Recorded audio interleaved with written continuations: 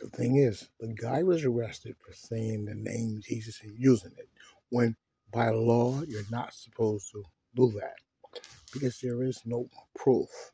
And that's what the problem is. So when I said he was a black guy, what I totally meant was the spirit. The spirit of a rebellious person that does not want to listen. Not racial, I just a bit rebellious. Rebellion. I do what I want when I want. No. If you're told not to use the name Jesus and that there is no proof of the guy, why would you do it? Because if in a courtroom,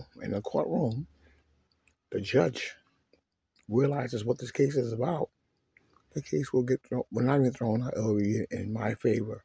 Donald J. Trump. So Peter, Paul, and all your idiocy. Yeah, I'm gonna be real. I take it back. They're not. I take it back. They're not black guys. They're not.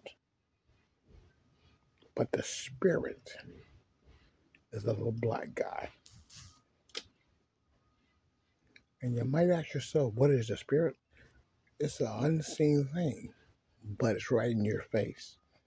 That's what I believe to be true because I'm taking what they say and I'm just putting the dots together. So if you're told not to use the name, you don't use it because it's against the law. You can be beat, and you will be beat and arrested for it.